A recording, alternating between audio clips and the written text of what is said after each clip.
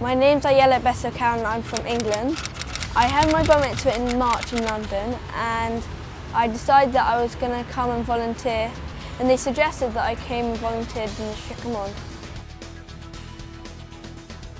There's going to be some gardening therapy and I'm going to help with, if they can't do things, I'm going to help them do that.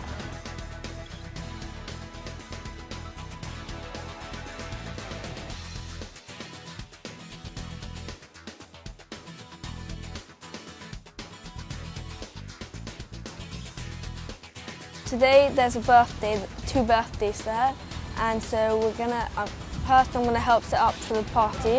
I think Shikhamon Riot is a good cause because it's helping people that have had strokes to rehabilitate and do things and meet 3 times a week.